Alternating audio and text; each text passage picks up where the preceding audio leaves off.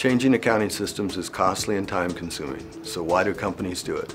Usually it's because the company has grown, becoming harder to manage, and better integration of operating and financial data is needed to support decision-making.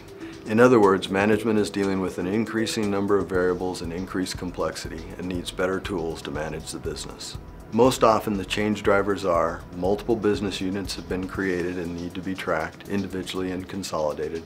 Inventory has become larger and more complex to manage.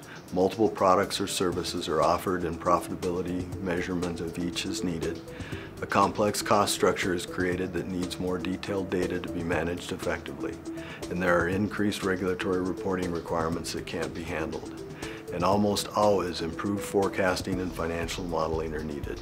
Early-stage companies and small companies can use simple cloud-based bookkeeping systems to manage their payables, bank reconciliations, payroll, and accounts receivable.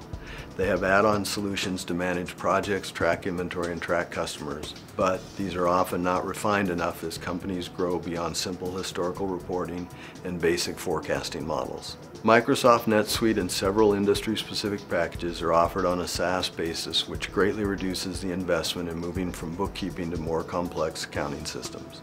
Which system you should use depends on your business and industry. The decisions on changing systems should start with determining your unmet needs and prioritizing them. Ask yourself these questions. What information do you need to make your company more profitable?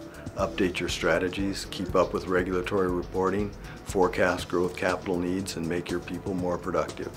Do you think your business might benefit from a systems upgrade or change? Give us a call and we'll invest a couple hours, no charge, and let you know either way.